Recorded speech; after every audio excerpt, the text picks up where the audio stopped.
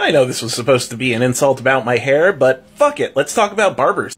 Barbering is actually one of the oldest professions that we have on record. We have records going back to 5000 BC of people who, would style and cut hair. They would cut hair with sharpened flint or bone or oysters. Anything that was hard enough to hold an edge, but soft enough that they could crack and keep that edge.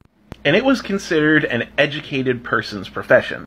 In accounts of very early civilization, if you were a barber, you were likely also a priest or a man of medicine. I don't know if you remember the stories about how barbers in medieval England were also surgeons. Well, that went back way further than medieval England. In ancient Aztec and Mayan civilizations, the way that you styled your hair would be a notifier of your place in society. It would show your trade or your rank if you were a soldier. And there would basically be communal squares that you would go to get your hair cut, and these squares would be the same places that you would share knowledge and even buy and trade food.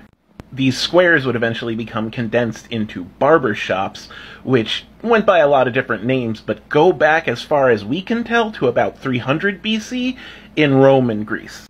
Going to a barber was part of your daily routine in ancient Roman civilization. You would get up, you would go and have your hair touched up, you would go to the public baths, and then you would start your day. That made barbers necessary in ancient Roman society, which was enough to make a lot of barbers nobles. They were all tradesmen, and it was actually kind of rare for tradesmen to achieve noble status, but the necessity of barbers was enough that a lot of them were able to take that wealth and elevate their status. No matter who you were, you needed your haircut. As I said before, in the Middle Ages, barbers and surgeons were the same thing, but they also were wrapped into dentists. And I suppose also masseuses and spa technicians?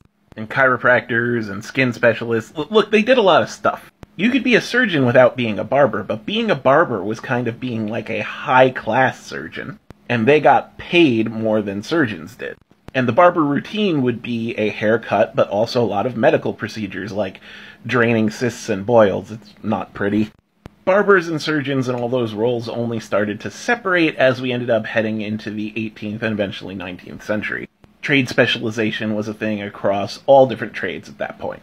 And as medicine became more advanced, of course, we needed surgeons and doctors that were more specialists and less generalists. There's one last thing I want to talk about. In the 19th century, barbershops usually had huge tables set up so that people could play board games while they got their hair cut. And in fact, they became centers of gambling and even training for some of the most highly regarded board game players.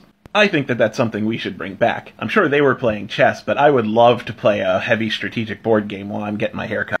If I ever get it cut.